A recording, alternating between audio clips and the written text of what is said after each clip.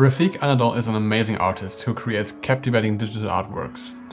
I was especially amazed by his beautiful abstract swirling particle animations, so let's learn how to recreate them in Houdini.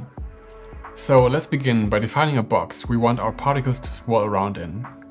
I am blasting the front to make it hollow and then extrude it outwards for a bit of thickness. Feel free to bevel the edges if you like. Going back 2 steps, we can use the original cube to fill it with particles. The particles need some empty space to move around in, so let's only use a small fraction of the cube. Next, we also want interesting shapes from the beginning. So we subdivide the geometry, select the front faces with a group, define a direction and displace the faces with a mountain node. Now we can fill the geometry with points, increase the jitter scale to 1 and place on a rest node. The rest position is an incredibly powerful attribute that we can use for all sorts of useful things later. Basically, it just saves the particles' position in their current resting state. And if you're confused why that might be useful, stick around, it will make sense in just a bit. Let's prepare our simulation. Inside the DOP net we need the usual stuff for flip simulations, a flip object and a solver. For consistency, let's hook up the particle separation between flip object and the particles from volume node. This controls the amount of generated particles and therefore the resolution of the simulation. We also want the fluid to be contained inside the cube, of course, so it has to collide with it. But let's not waste resources on collision detection when we just collide with a cube. We can actually just close the bounds on the flip object and set the bounds to our cube's size. Using the bounding box and centroid expression, make sure we have a 1-to-1 match between our volume bounds and the cube. The artworks that I was trying to recreate all had a very thick and viscous feeling, where thick folding strands of fluids were forming. And to achieve that, I enabled the viscosity on the flip solver and set an overall viscosity of 100 on the flip object. I also introduced a little bit of surface tension, which helps with smooth and rounded shapes. Alright, enough boring setup, let's make the particles move. For this effect, we want to establish a velocity field inside of a volume, so that every point in space has a directional vector.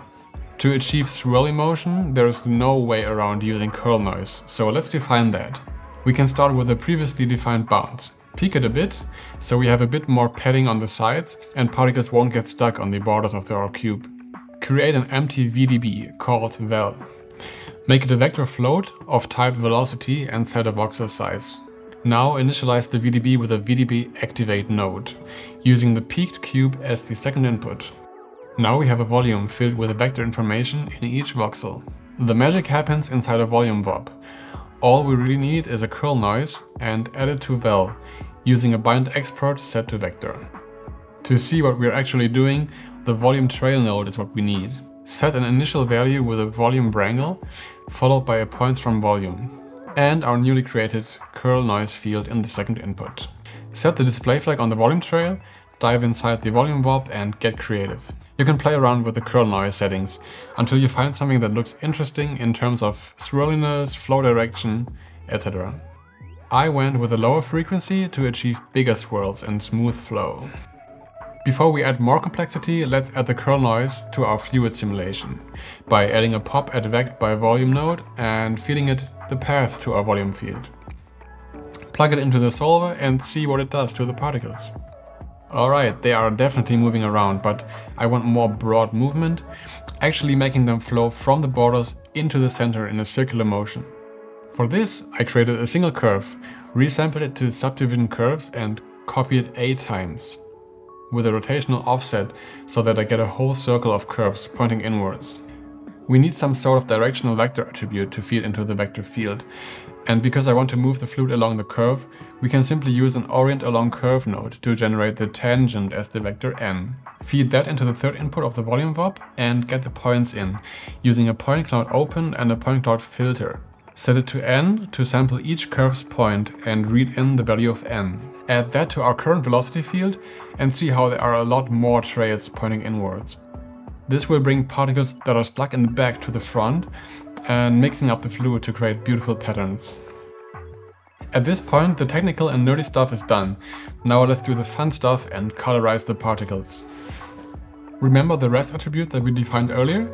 Now we can do some real magic with it, enabling us to colorize the particles even after the simulation is done. Drop down an attribute adjust color node set to noise using the twilight color ramp preset.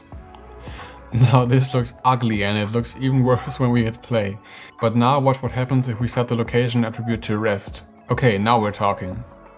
Using the rest attribute, we sample the color on the first frame and apply it to the particle. When that particle moves around, it keeps its color value and sort of drags it behind, creating beautiful swirly color patterns.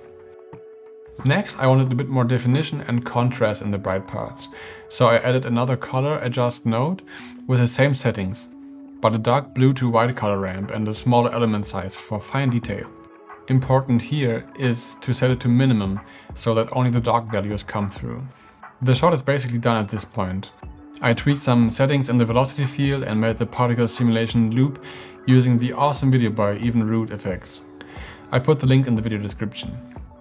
Another tip for better results is to run the simulation once for a few hundred frames, maybe even with a different offset on the curl noise, and then use the simulated particles as the base for the full simulation. This way you have interesting color patterns from the very beginning, instead of having to wait for the colors to mix first. Rendering this is quite straightforward. SOP import both the cube and the particles, followed by a material library. The box gets a black glossy material with high roughness. The particles use the Material X geometry color for the base color, full specularity and low roughness, so they are nice and shiny. I also made them fade in brightness the further back they are, to fake some depth. Place down one area light from above and two from the sides, as well as a dome light for some overall brightness. Now it's just a matter of playing with interesting camera angles and depth of field to render a sequence.